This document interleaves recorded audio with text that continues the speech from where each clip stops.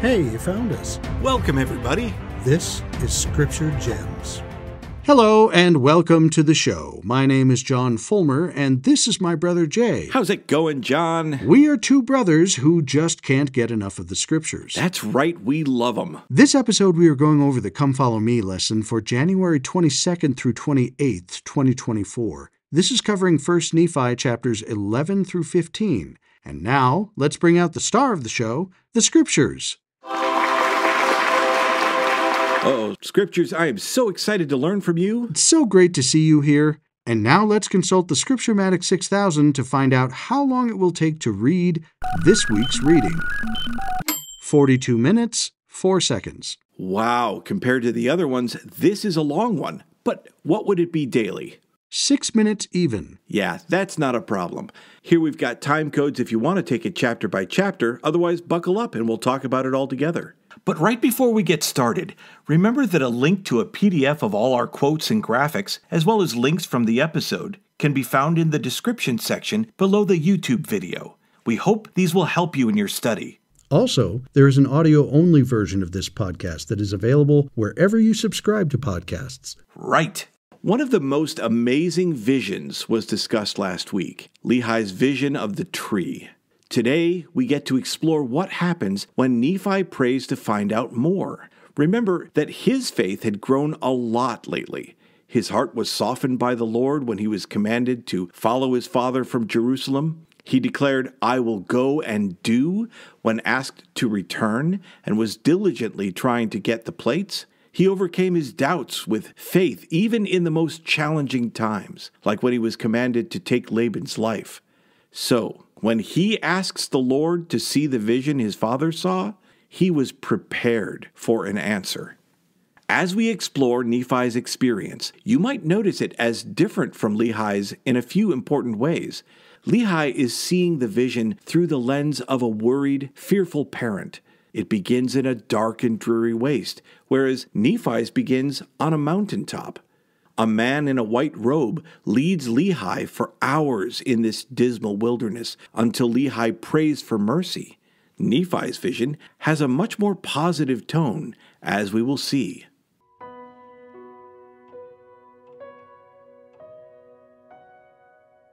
For it came to pass, after I had desired to know the things that my father had seen, and believing that the Lord was able to make them known unto me, as I sat pondering in mine heart, I was caught away in the Spirit of the Lord, yea, into an exceedingly high mountain, which I had never before seen, and upon which I never had before set my foot. Behold, what desirest thou?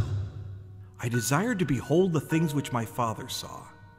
Believest thou that thy father saw the tree of which he hath spoken? Yea, thou knowest that I believe all the words of my father. Hosanna to the Lord, the Most High God, for he is God over all the earth, yea, even above all. And blessed art thou, Nephi, because thou believest in the Son of the Most High God. Wherefore thou shalt behold the things which thou hast desired. And behold, this thing shall be given unto thee for a sign, that after thou hast beheld the tree which bore the fruit which thy father tasted, thou shalt also behold a man descending out of heaven, and him shall ye witness. And after ye have witnessed him, ye shall bear record that it is the Son of God. Look. And I looked and beheld a tree, and it was like unto the tree which my father had seen, and the beauty thereof was far beyond, yea, exceeding of all beauty. And the whiteness thereof did exceed the whiteness of the driven snow. I behold that thou hast shown unto me the tree which is precious above all. What desirest thou? To know the interpretation thereof. Look. And it came to pass that I looked and beheld the great city Jerusalem, and also other cities. And I beheld the city of Nazareth. And in the city of Nazareth I beheld a virgin, and she was exceedingly fair and white. Nephi, what beholdest thou? A virgin most beautiful and fair above all other virgins. Knowest thou the condescension of God? I know that he loveth his children. Nevertheless, I do not know the meaning of all things. Behold, the virgin whom thou seest is the mother of the Son of God, after the manner of the flesh. And it came to pass that I beheld that she was carried away in the Spirit. Look, And I looked and beheld the virgin again, bearing a child in her arms. behold the Lamb of God, yea, even the Son of the eternal Father. Knowest thou the meaning of the tree which thy father saw? Yea, it is the love of God, which sheddeth itself abroad in the hearts of the children of men. Wherefore it is the most desirable above all things. Yea, and the most joyous to the soul. Look, And I looked, and I beheld the Son of God, going forth among the children of men. And I saw many fall down at his feet and worship him. And it came to pass that I beheld that the rod of iron, which my father had seen, was the word of God, which led to the fountain of living waters, or the tree of life, which waters are a representation of the love of God. And I also beheld that the tree of life was a representation of the love of God. look, and behold the condescension of God. And I looked and beheld the Redeemer of the world, of whom my father had spoken. And I also beheld the prophet who should prepare the way before him. And the Lamb of God went forth and was baptized of him. And after he was baptized, I beheld the heavens open, and the Holy Ghost come down out of heaven and abide upon him in the form of a dove. And I beheld that he went forth ministering unto the people in power and great glory. And the multitudes were gathered together to hear him, and I beheld that they cast him out from among them. And I also beheld 12 others following him. And it came to pass that they were carried away in the Spirit from before my face, and I saw them not. Look, And I looked and beheld the heavens open again, and I saw angels descending upon the children of men, and they did minister unto them. look, And I looked, and I beheld the Lamb of God going forth among the children of men. And I beheld multitudes of people who were sick, and who were afflicted with all manner of diseases, and with devils and unclean spirits. And the angel spake and showed all these things unto me. And they were healed by the power of the Lamb of God. And the devils and the unclean spirits were cast out. look, And I looked and beheld the Lamb of God, that he was taken by the people, yea, the Son of the everlasting God, was judged of the world. And I saw and bare record. And I, Nephi, saw that he was lifted up upon the cross and slain for the sins of the world. And after he was slain, I saw the multitudes of the earth, that they were gathered together to fight against the apostles of the Lamb. For thus were the 12 called by the angel of the Lord. And the multitude of the earth was gathered together. And I beheld that they were in a large and spacious building, like unto the building which my father saw. behold the world and the wisdom thereof. Yea, behold, the house of Israel hath gathered together to fight against the 12 apostles of the Lamb. And it came to pass that I saw and bare record that the great and spacious building was the pride of the world. And it fell, and the fall thereof was exceedingly great. Thus shall be the destruction of all nations, kindreds, tongues, and people that shall fight against the 12 apostles of the Lamb. I think Robert Millet said it best when he called Nephi's vision a literary masterpiece and a doctrinal gem. Hey, we like gems. Yeah, we do. Nephi's vision could be broken down into a 4-act play. Act 1 would be contained in 1 Nephi chapter 11, the one we just talked about. This covers Christ's earthly ministry. In Act 2, the Nephites and Lamanites are in the land of promise. We see things going well and the eventual apostasy. That's in chapter 12. Act 3, the Gentiles and the house of Israel in America, the bringing of the Bible to a free land in America, and the beginning of the restoration of the gospel.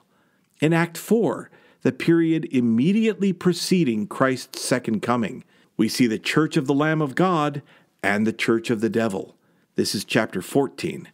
For more information on this, Amy Easton-Flake wrote an article called Lehi's Dream as a Template for Understanding Each Act of Nephi's Vision, in a collection called The Things Which My Father Saw, Approaches to Lehi's Dream and Nephi's Vision, from a Sperry Symposium. We'll include a link in the description. But a 4-act play of what?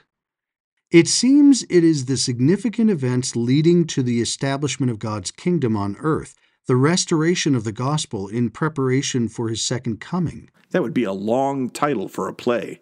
Okay, but let's watch for how God teaches Nephi about the restoration. So we just completed the first act in chapter 11, and that answered many questions that Nephi had about the vision of his father. More will be answered in the next chapter, and then we can summarize and talk about what we've discovered. So let's go on to 1 Nephi chapter 12.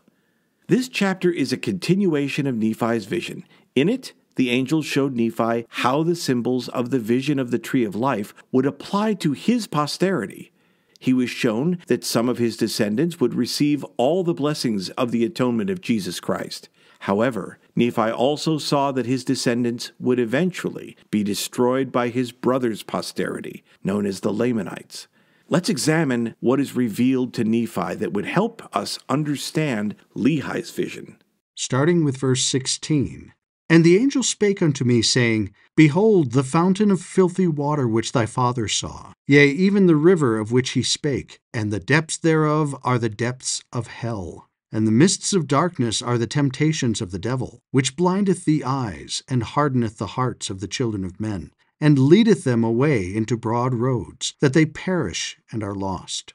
And the large and spacious building which thy father saw is vain imaginations, and the pride of the children of men, and a great and a terrible gulf divideth them. Yea, even the word of the justice of the eternal God, and the Messiah, who is the Lamb of God, of whom the Holy Ghost beareth record, from the beginning of the world until this time, and from this time henceforth and forever.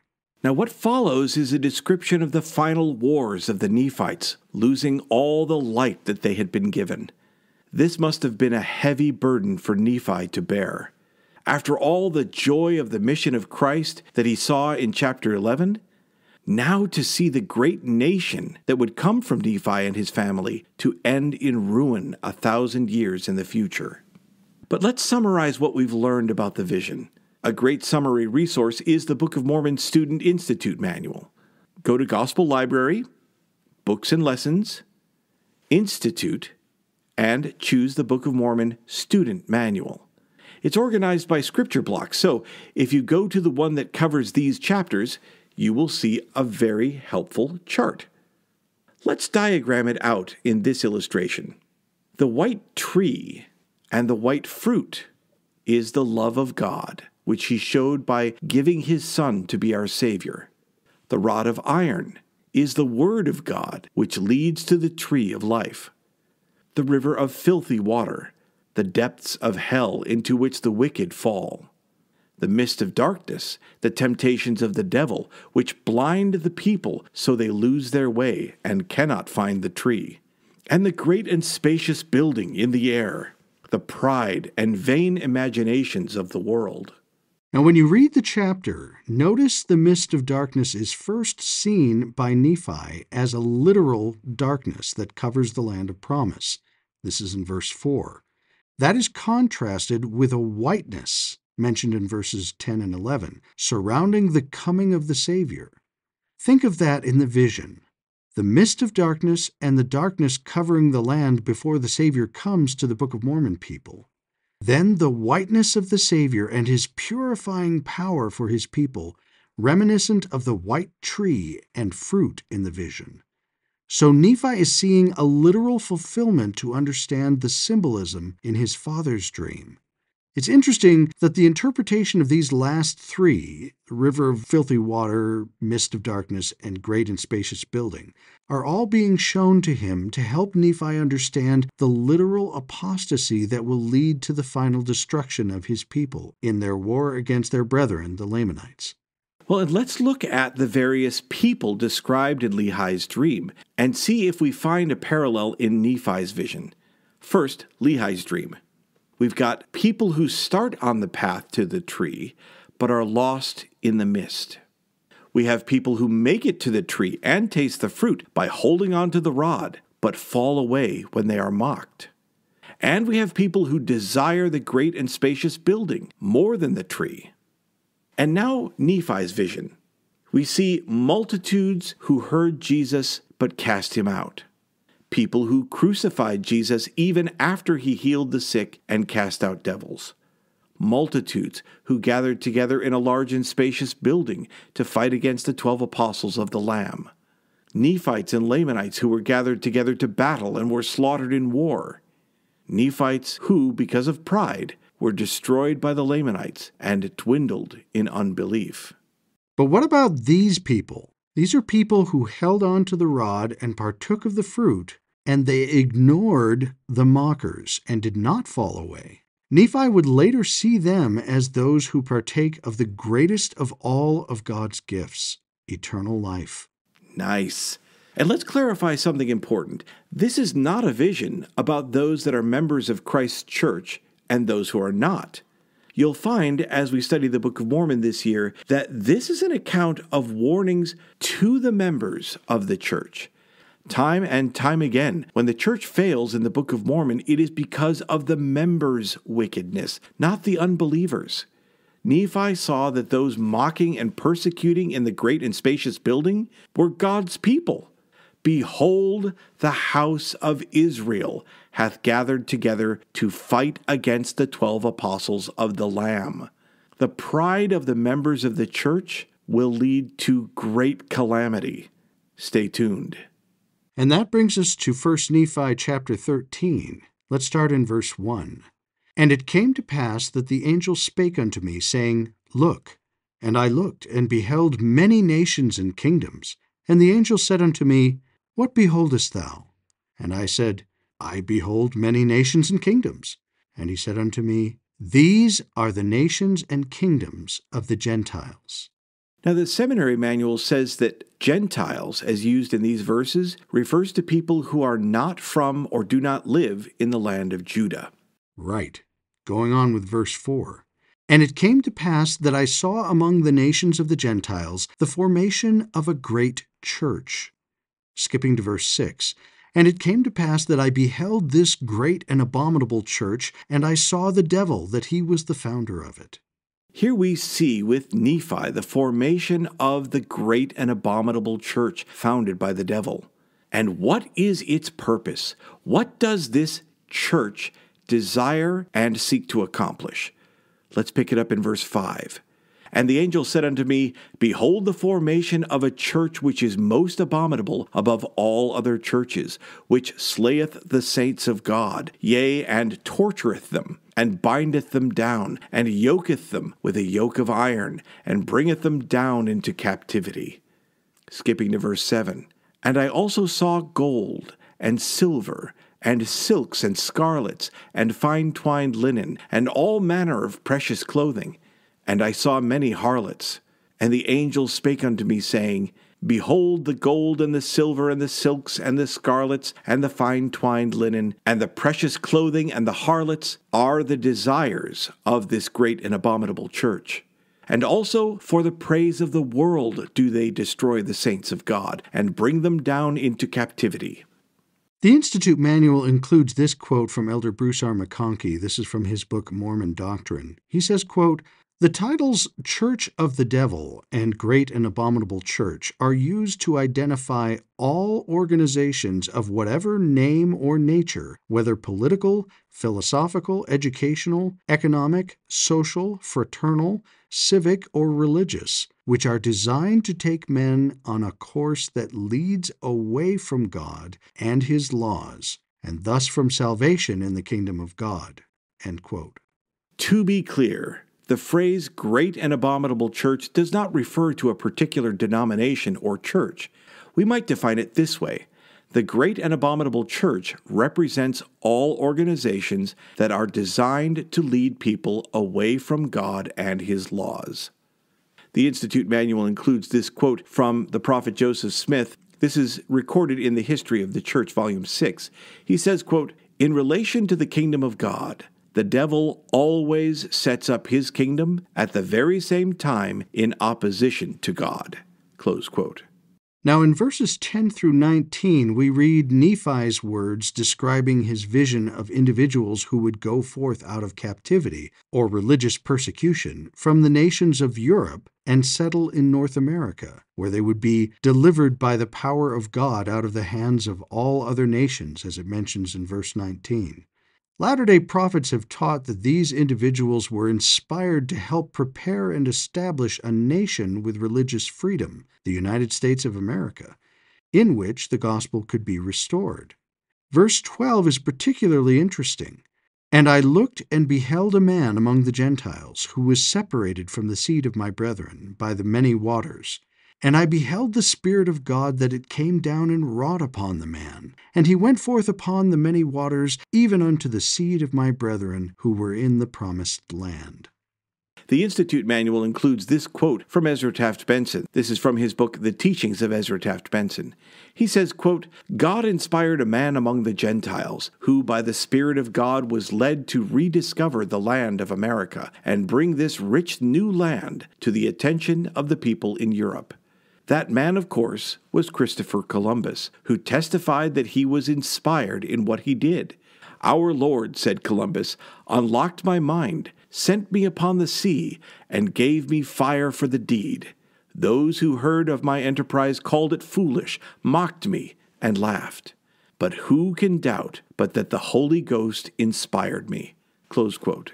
Who indeed? Let's go on with verse 20. "And it came to pass that I, Nephi, beheld that they did prosper in the land. And I beheld a book, and it was carried forth among them. And the angel said unto me, Knowest thou the meaning of the book? And I said unto him, I know not. And he said, Behold, it proceedeth out of the mouth of a Jew. And I, Nephi, beheld it. And he said unto me, The book that thou beholdest is a record of the Jews, which contains the covenants of the Lord, which he hath made unto the house of Israel. And it also containeth many of the prophecies of the holy prophets. And it is a record like unto the engravings which are upon the plates of brass, save there are not so many. Nevertheless, they contain the covenants of the Lord, which he hath made unto the house of Israel. Wherefore they are of great worth unto the Gentiles." If it was not already obvious, Nephi is seeing a book that is so precious to us, the Bible. Right. Going on with verse 24. "And the angel of the Lord said unto me, Thou hast beheld that the book proceeded forth from the mouth of a Jew. And when it proceeded forth from the mouth of a Jew, it contained the fullness of the gospel of the Lord, of whom the 12 apostles bear record. And they bear record according to the truth which is in the Lamb of God. Wherefore these things go forth from the Jews in purity unto the Gentiles, according to the truth which is in God. And after they go forth by the hand of the 12 apostles of the Lamb, from the Jews unto the Gentiles, thou seest the formation of that great and abominable church, which is most abominable above all other churches. For behold, they have taken away from the gospel of the Lamb many parts which are plain and most precious. And also many covenants of the Lord have they taken away. And all this have they done that they might pervert the right ways of the Lord, that they might blind the eyes and harden the hearts of the children of men. Wherefore thou seest after the book hath gone forth through the hands of the great and abominable church, that there are many plain and precious things taken away from the book, which is the book of the Lamb of God." Notice the purpose for taking away what they have. Verse 27 tells us that it was to pervert the right ways of the Lord and blind the eyes and harden the hearts of the people.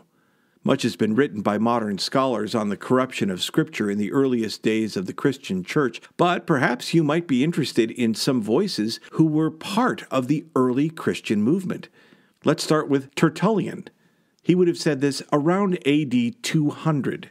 He notes that a Christian sect of his day, quote, does not receive certain scriptures, and whichever of them it does receive, it perverts by means of additions and diminutions for the accomplishment of its own purpose. And such as it does receive, it receives not in their entirety, but even when it does receive any up to a certain point as entire, it nevertheless perverts even these by the contrivance of diverse interpretations. Close quote. And how about this from Hegesippus? This would be around 30 years earlier, about 170 AD. Quote, "Those who attempted to corrupt the healthful rule of the Savior's preaching lurked in obscure darkness.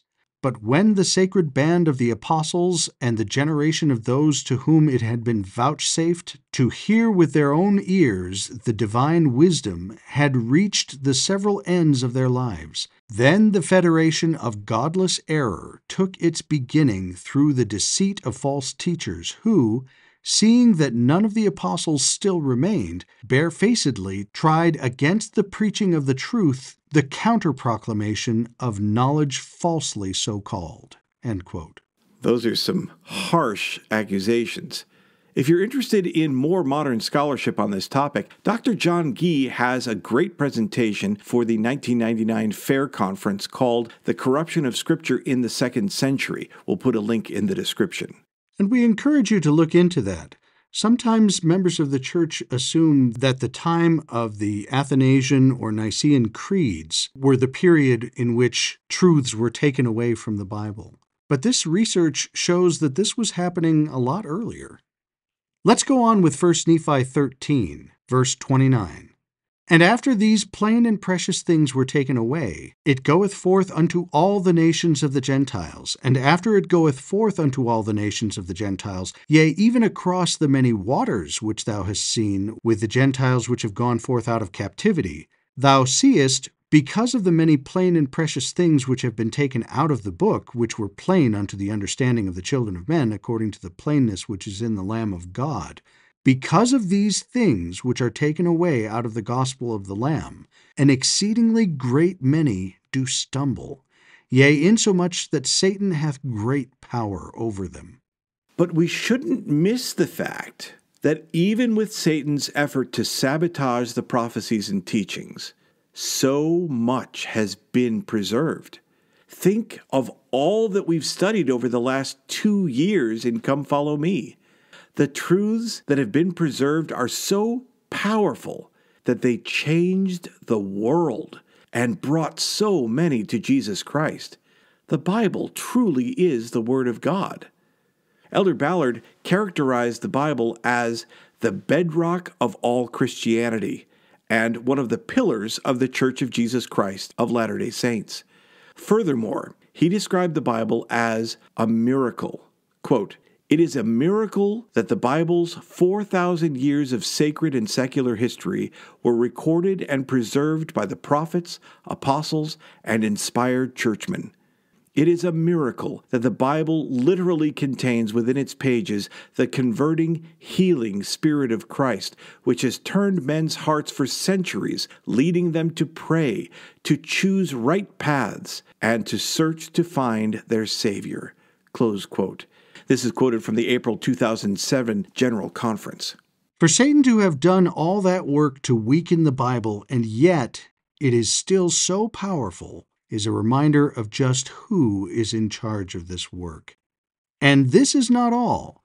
God was not done in his preparations for a marvelous work and a wonder. Let's take a look at verse 32. "Neither will the Lord suffer that the Gentiles shall forever remain in that awful state of blindness." Skipping to verse 34. "And it came to pass that the angel of the Lord spake unto me, saying, Behold, saith the Lamb of God, after I have visited the remnant of the house of Israel, and this remnant of whom I speak is the seed of thy father. Wherefore, after I have visited them in judgment, and smitten them by the hand of the Gentiles, and after the Gentiles do stumble exceedingly because of the most plain and precious parts of the gospel of the Lamb, which have been kept back by that abominable church, which is the mother of harlots, saith the Lamb, I will be merciful unto the Gentiles in that day, insomuch that I will bring forth unto them in mine own power much of my gospel, which shall be plain and precious, saith the Lamb.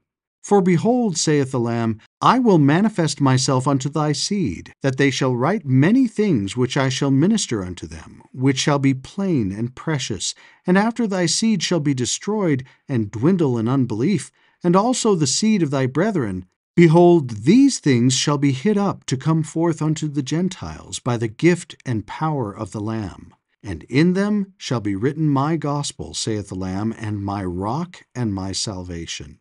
Well, now we have a prophecy of the coming forth of the Book of Mormon. So we had the Bible, the Book of Mormon, but this is not all. Let's take a look in verse 39. And after it had come forth unto them, I beheld other books, which came forth by the power of the Lamb, from the Gentiles unto them, unto the convincing of the Gentiles, and the remnant of the seed of my brethren, and also the Jews who were scattered upon all the face of the earth, that the records of the prophets and of the 12 apostles of the Lamb are true. Today we have the Doctrine and Covenants, the Pearl of Great Price, and the Joseph Smith translation of the Bible. And what will these scriptures do to undo the damage wrought by that great and abominable church? Looking on in verse 40.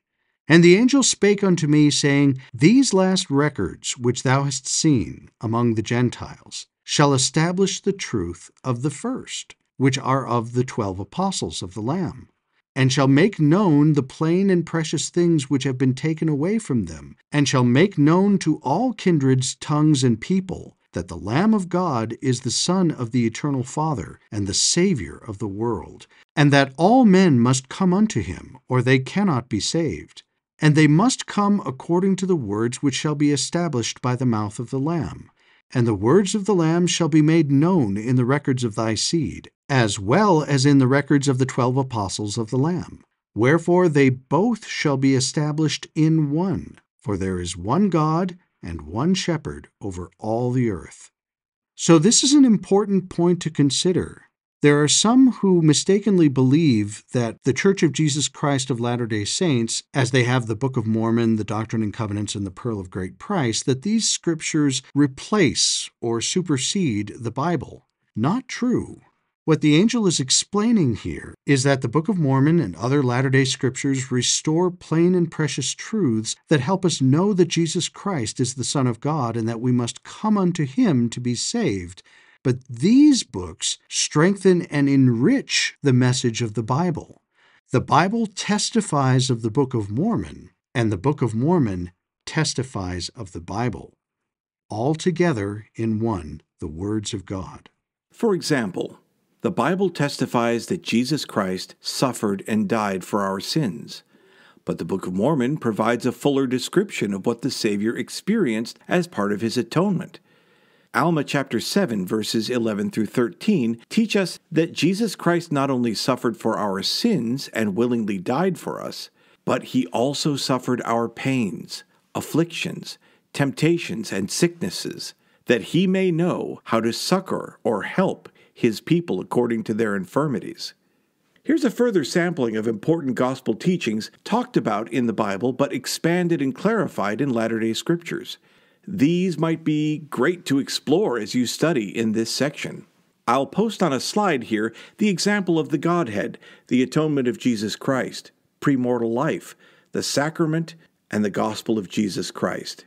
We will keep looking for what we learn of Christ and the plan of salvation as we go along. But for now, did you notice a purpose to the vision so far in building up to the restoration of the gospel? First, we learn of the ministry of Jesus Christ and his atonement, chapter 11. Then, the rise and downfall of Nephi's people, but the preservation of their sacred writings, chapter 12. Then the rise of the Gentile nations, the Bible and bringing it to America so that the restoration of the gospel can happen and the Book of Mormon can be brought forth. But with all these amazing and glorious events, we all have some important choices to make. The Gentiles can choose to follow what God has revealed and receive the blessings. For what God revealed about that, let's look in 1 Nephi chapter 14. Starting in verse 1. And it shall come to pass that if the Gentiles shall hearken unto the Lamb of God in that day, that he shall manifest himself unto them in word and also in power, in very deed, unto the taking away of their stumbling blocks, and harden not their hearts against the Lamb of God, they shall be numbered among the seed of thy father. Yea, they shall be numbered among the house of Israel, and they shall be a blessed people upon the promised land forever. They shall be no more brought down into captivity, and the house of Israel shall no more be confounded. Or, let's take a look at verse 6. Therefore, woe be unto the Gentiles, if it so be that they harden their hearts against the Lamb of God. For the time cometh, saith the Lamb of God, that I will work a great and a marvelous work among the children of men, a work which shall be everlasting, either on the one hand or on the other, either to the convincing of them unto peace and life eternal, or unto the deliverance of them, to the hardness of their hearts, and the blindness of their minds, unto their being brought down into captivity, and also into destruction, both temporally and spiritually, according to the captivity of the devil, of which I have spoken. The Institute Manual gives us this quote from the October 1994 General Conference. Elder Jeffrey R. Holland tells us, quote, "This church, the great institutional body of Christ, is a marvelous work and a wonder, not only because of what it does for the faithful, but also because of what the faithful do for it. Your lives are at the very heart of that marvel. You are evidence of the wonder of it all." End quote. So with the restoration of the gospel of Jesus Christ, we have real choices. If we repent and do not harden our hearts against the Lord and His work, then we will receive peace and eternal life. If we do not repent, but harden our hearts against the Lord and His work, we will eventually be brought down into captivity and destruction. So Nephi learns that there are only two choices, or two churches. Let's keep going in verse 9. And it came to pass that he said unto me, Look, and behold that great and abominable church, which is the mother of abominations, whose founder is the devil. And he said unto me, Behold, there are save two churches only. The one is the church of the Lamb of God, and the other is the church of the devil. Wherefore, whoso belongeth not to the church of the Lamb of God belongeth to that great church, which is the mother of abominations, and she is the whore of all the earth. The 2017 Seminary Manual tells us, from a proclamation issued by the Quorum of the 12 Apostles on April 6, 1845, quote, "As this work progresses in its onward course, and becomes more and more an object of political and religious interest and excitement, no king, ruler, or subject, no community or individual will stand neutral. All will at length be influenced by one spirit or the other, and will take sides either for or against the kingdom of God." End quote. Well, with such a choice, surely it is obvious which church should have more members. Let's take a look at verse 11. And it came to pass that I looked and beheld the whore of all the earth, and she sat upon many waters, and she had dominion over all the earth, among all nations, kindreds, tongues, and people. And it came to pass that I beheld the church of the Lamb of God, and its numbers were few, because of the wickedness and abominations of the whore, who sat upon many waters. Nevertheless, I beheld that the church of the Lamb, who were the saints of God, were also upon the face of the earth, and their dominions upon the face of the earth were small, because of the wickedness of the great whore whom I saw. Now, verse 13 tells us that the devil's church will gather up multitudes from every nation to fight against the Lamb of God. But look at how this little army of the Lord will be armed. Verse 14, "And it came to pass that I, Nephi, beheld the power of the Lamb of God, that it descended upon the saints of the church of the Lamb, and upon the covenant people of the Lord, who were scattered upon all the face of the earth. And they were armed with righteousness, and with the power of God in great glory." What a description! What does the phrase armed with righteousness and with the power of God in great glory mean to you? Have you felt that before? The Seminary Manual includes this quote from the October 2021 General Conference from Elder David A. Bednar. Quote, "The phrase armed with righteousness and with the power of God in great glory is not simply a nice idea or an example of beautiful scriptural language. Rather, these blessings are readily evident in the lives of countless Latter-day disciples of the Lord. I testify that the covenant people of the Lord today indeed are armed with righteousness and with the power of God in great glory. I have witnessed faith, courage, perspective, persistence, and joy that extended far beyond mortal capacity, and that only God could provide." End quote. Wonderful. I've got a quote here from Boyd K. Packer. This is from the April 2010 General Conference. He says, quote, "We members of the church are a tiny fraction when compared to the billions of people on earth. But we are who we are, and we know what we know, and we are to go forth and preach the gospel." The Book of Mormon makes it clear that we never will dominate by numbers, but we will have the power of the priesthood. We can, and in due time certainly will, influence all of humanity. It will be known who we are and why we are. It might seem hopeless. It is monumentally difficult. But it is not only possible, but certain that we will win the battle against Satan. Close quote. But what happens to the great and abominable church as it wars against the Lamb of God and his covenant people? Verses 3 through 4 in this chapter already introduce the captivity of the devil and reference a great pit of hell. Let's take a look at verse 15. "And it came to pass that I beheld that the wrath of God was poured out upon that great and abominable church, insomuch that there were wars and rumors of wars among all the nations and kindreds of the earth. And as there began to be wars and rumors of wars among all the nations which belong to the mother of abominations, the angel spake unto me, saying, Behold, the wrath of God is upon the mother of harlots, and behold, thou seest all these things. And when the day cometh that the wrath of God is poured out upon the mother of harlots, which is the great and abominable church of all the earth, whose founder is the devil, then at that day the work of the Father shall commence in preparing the way for the fulfilling of his covenants, which he hath made to his people, who are of the house of Israel." So now how are you feeling about this small group of covenant people and what their chances are? For me, I think about what I can do to be a better disciple of Jesus Christ and truer to my covenants.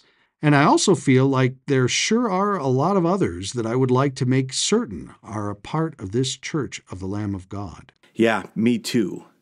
Now in verses 18 through 28, the angel showed Nephi a vision of the Apostle John and informed Nephi that he would be shown the same things that John would be shown, including the end of the world. The angel commanded Nephi not to write the rest of his vision because John was appointed to record the remainder of it. These verses refer at least in part to John's writings in the book of Revelation. So, just imagine, after seeing all this, you also went through the book of Revelation. Nephi is spent. What an amazing vision. And that brings us to 1 Nephi chapter 15. Let's start in verse 1. "And it came to pass that after I, Nephi, had been carried away in the Spirit, and seen all these things, I returned to the tent of my father. And it came to pass that I beheld my brethren, and they were disputing one with another concerning the things which my father had spoken unto them." Now, considering the experience Nephi just had, how do you think he's feeling about what he encountered with his brothers? Verse 3, "For he truly spake many great things unto them, which were hard to be understood, save a man should inquire of the Lord. And they being hard in their hearts, therefore they did not look unto the Lord as they ought." Where are we on that scale? Are there things in our lives that are impossible to be understood unless we inquire of the Lord?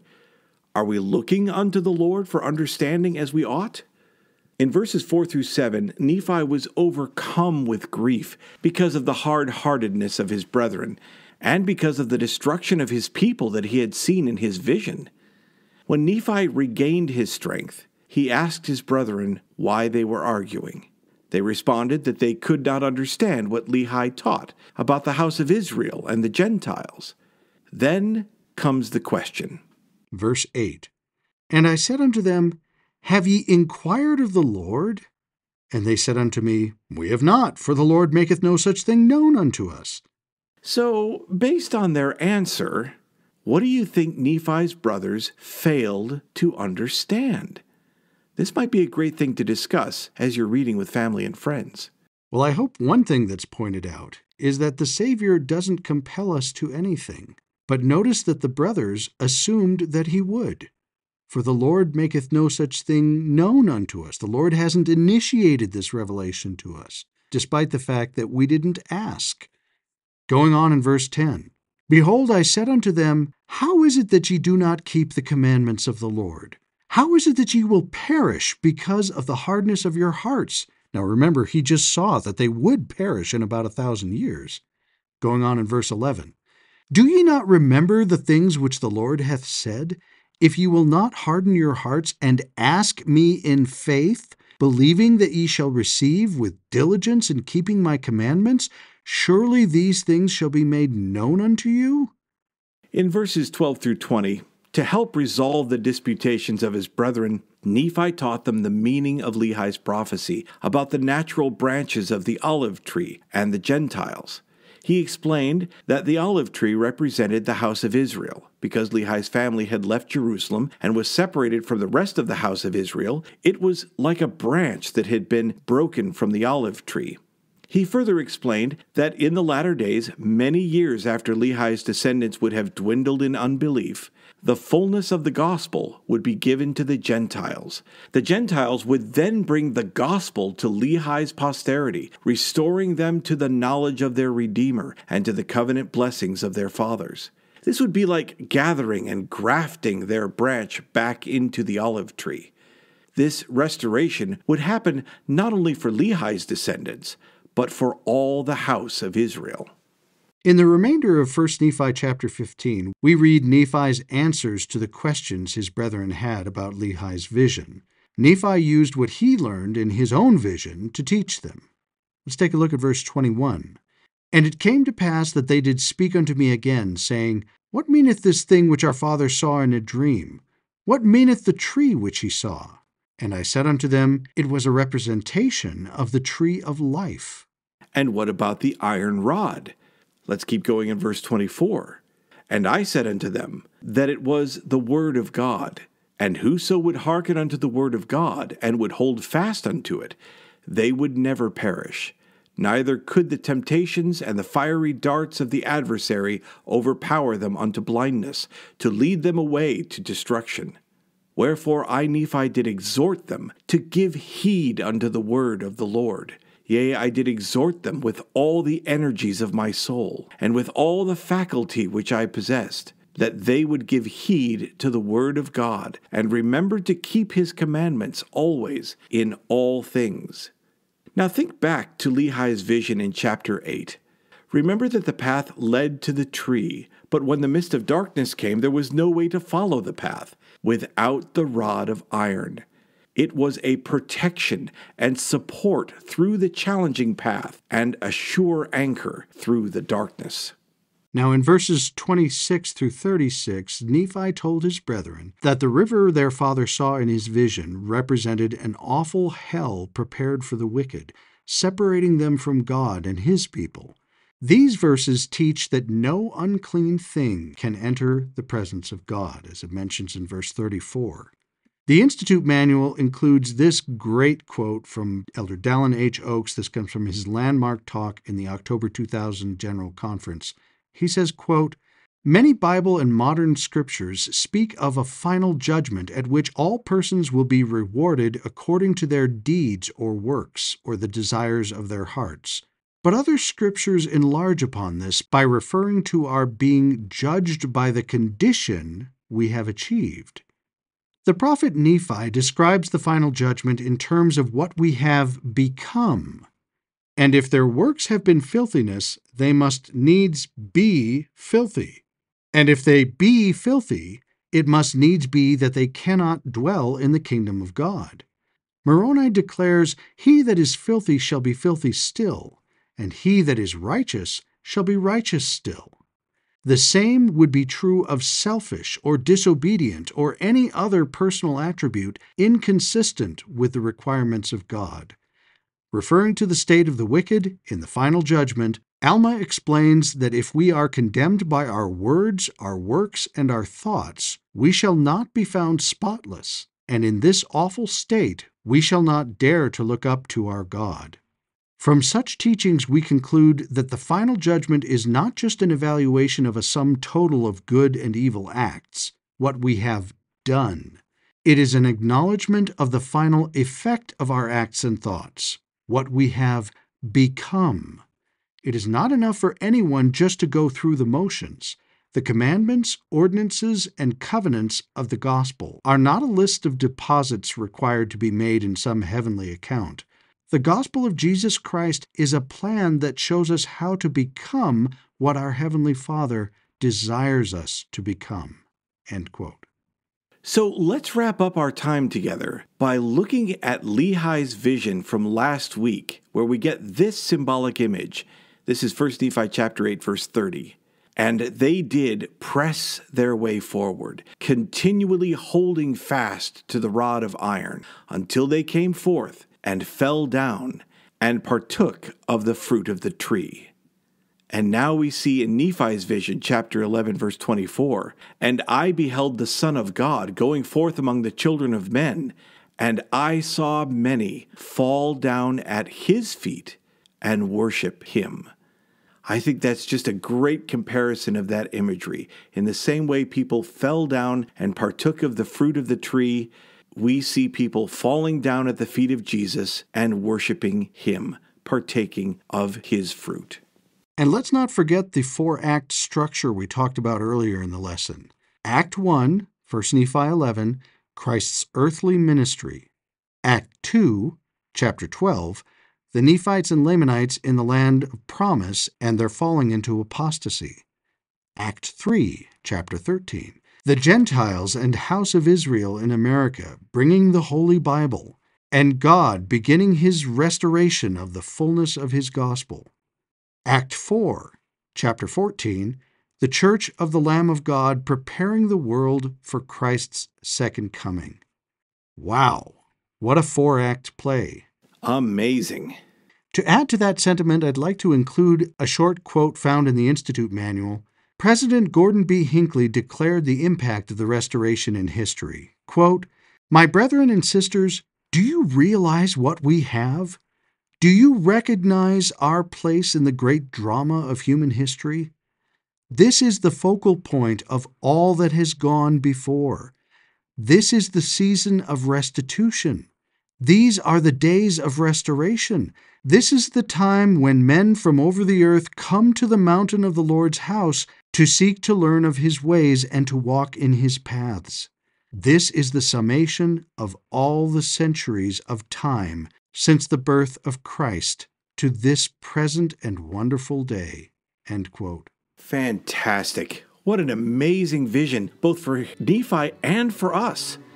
I hope there are some things that you noticed this time, things maybe you haven't seen before, different gems maybe that you've plucked out of these visions.